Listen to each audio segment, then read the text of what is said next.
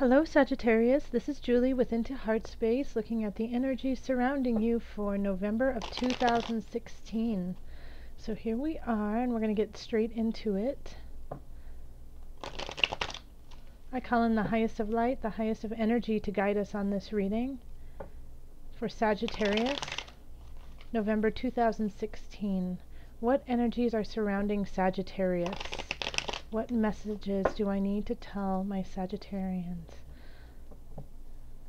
Okay, so as I was saying that, a word kept popping in. Hope. So the word hope for my Sagittarians. What messages? Hope.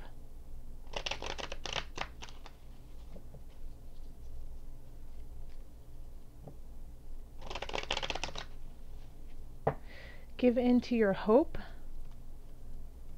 I keep getting this kind of cryptic message from higher energies. Give into hope. Okay, let's see what comes up. This one.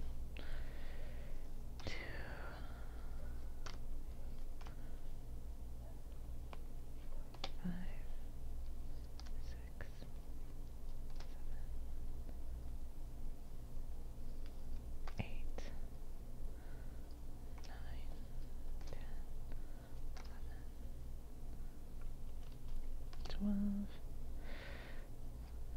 13. Okay, and that's it.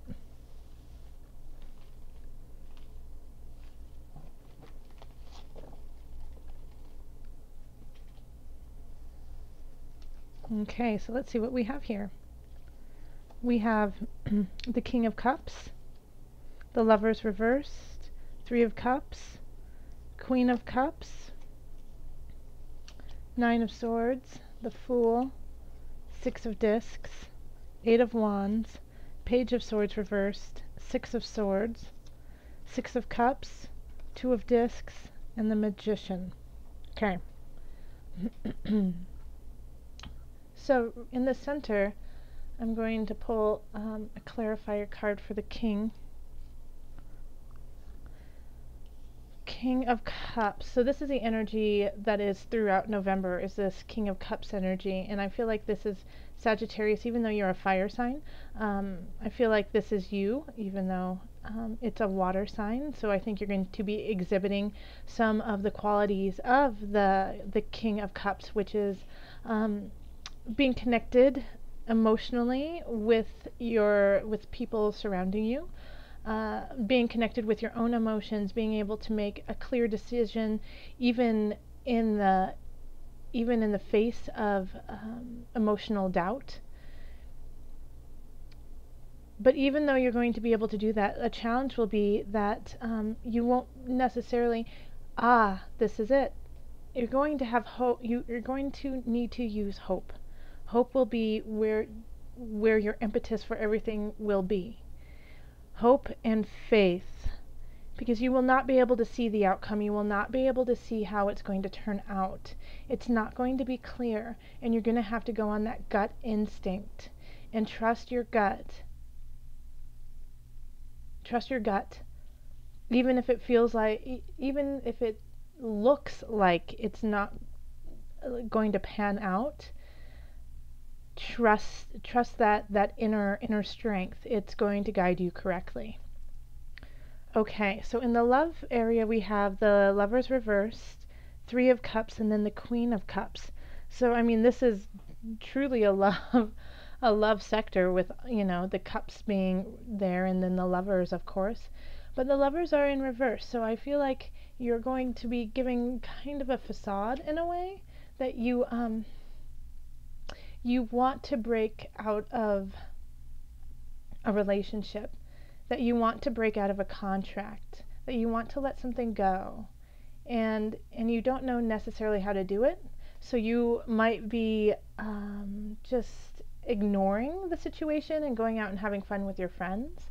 And instead of actually dealing with the situation head on, you are kind of slinking around the edges and being like, oh no, everything's fine, I'm good. And then you're going to satisfy yourself with going out with others instead of actually taking care of the person that you love at home and treating them with the respect that they deserve. And saying, you know what, I don't feel comfortable in this relationship. I don't feel like this is where I want to be.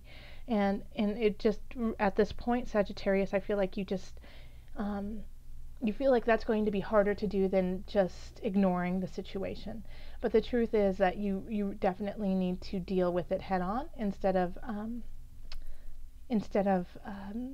doing what you're doing, and because it's making them feel bad what you're doing right now, because they can see it. They see you going out, they see you having fun, and it's not with them. And so they already understand that something is wrong, but it's up to you to let them know exactly what's going on. And it can also be in the reverse, that somebody's doing this to you. And if you're receiving this energy, then it's you have to act in both cases like the Queen of Cups. You have to arise and push through those emotions even though it's difficult. So if somebody is not being honest with you, they're not necessarily doing anything negative towards you. They're just ignoring you, which in a way I think can be the worst of it all, because you never know. You're in the dark. If they are doing that to you, then rise up, my beautiful kings and queens, and face it on, and stand in your strength and say, you know what, this is not how I deal with relationships. This is not how I do relationships. And so I need you to be honest with me and let me know what's going on. If you're not feeling it, then I need to know, because I deserve more than that. And if you are not feeling the person that you're with, or the person you're dating, or somebody that you're interested in anymore, then, instead of just ghosting out, let them know, like, you know what, I think you're a wonderful human. I just can't be with you right now. That means so much more than just not returning their calls. In the family area, we have the Nine of Swords, the Fool, and then the Six of Discs. So something is worrying you. You're concerned in your family. So how I see it is, it could be you, but I think it's somebody in your family, and it could be also linked in love, that you are worried about your partner. But here we have the Fool, so I feel like you are worried about somebody's actions being foolish, not being thought out, not having a really good plan. And Sagittarius, you are like the most fun to be around. Like, you are the life of the party. People always want you to be around because you're funny, you're witty, and you have no problem meeting new people and dancing and having a joyous time. Like, you guys are really outgoing, and it's really fun for everyone around you. But for some reason, you could be worried about somebody because they are overzealous about that, or or doing it for the wrong reasons, not because they love to do it, but because they're ignoring their responsibilities, or trying to just douse some sorrow with this action. And I feel like you have the capacity to talk to them and be part of their life, and kind of school them in a way, like say, hey, listen, I understand what you're going through. I've been there too. I understand it completely. But this is, we need to shift this. This energy needs to shift. What you're doing is toxic for you and everyone around you. And I don't want to see that happen to you. Okay? And like, let them know that, you're worried, you're up at night, you wake up in the middle of the night thinking about them and what's going on, and lend a hand. Lend a hand to that unfortunate person who's going through that, because it's very challenging, and sometimes all they need is to be acknowledged, and acknowledge that this is a tough time, and that they're not alone. So you have that gift to give. So I truly do hope that you can give that to somebody in your family. And if you need this, if that is you, that you are going out and partying too hard because you're full of sorrow. Find somebody in your family that you respect and admire and say, hey, I'm just not in a good space. And they will be able to connect with you and, hold space for you. All right, so then in our career and work, we have Eight of Wands, Page of Swords in reverse, and then the Six of Swords. So some of you may be leaving your job. Some of you may be shifting in your job. I don't see it as necessarily you guys getting fired. I feel like it's just, you've been getting some different opportunities, you've been getting some different choices, and you've decided to take them. And some of you who are on the fence will definitely, who are teeter-tottering, like, should I stay in my job or should I go? You'll get pushed to go because we have the Page of Swords in reverse. So,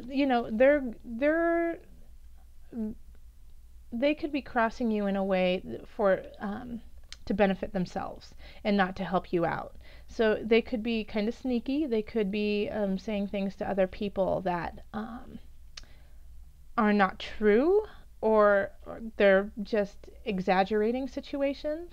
Or they could be saying things that are true but aren't necessary, don't need to be said, but they're just doing it because it makes them look better, it makes them feel better, and it could be directed, towards you and your actions. And so that could be like the last straw for you of like, forget this. I was wondering if I should leave. I was wondering if I should carry on with this job, but obviously it's time for me to go. And if you do decide to make that choice to go, I think it's definitely the right one to do. You're going to move on to something better, and you're going to leave this Page of Swords behind. You're going to just pass them. And yeah, you have a lot, and if you aren't thinking of leaving your job, then you're going to just have a lot of work on your plate, and different tasks given to you, and people might be a little short and just not exactly the most friendly about asking you to do certain things. But I don't think it's your boss. I think it could be a coworker who's doing this, who's possibly younger than you, and that could be kind of annoying too. Like, they don't even know I've been doing this job since they were a baby, kind of feeling. And that could make you question if you should stay there or at least shift something in your work. Now, if you're not thinking of shifting, then this is also just symbolizing you need to take walks during the day. Get out of the office when you're there. Get out of your job. Clear your head in the fresh air. Walk around. Just, take some time during the day. And that will make your work much more manageable. In finance, we have Six of Cups, Two of Discs, and the Magician.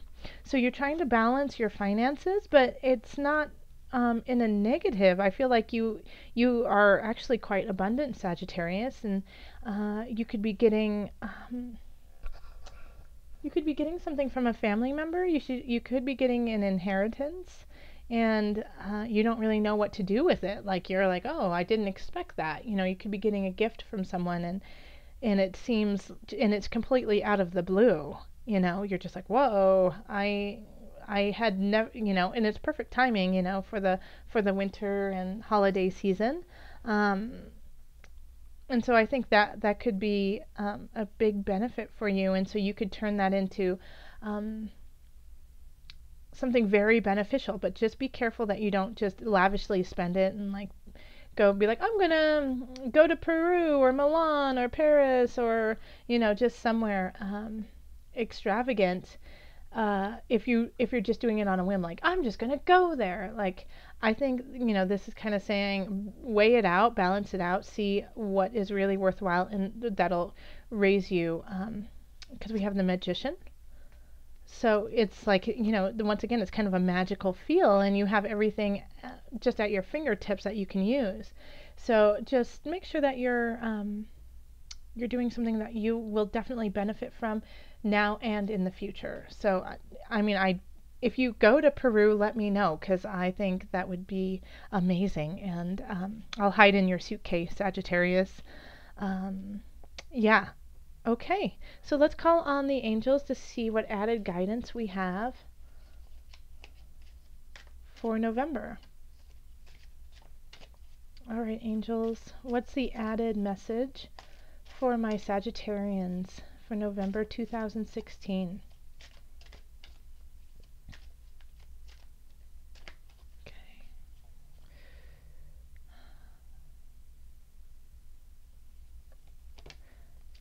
Okay.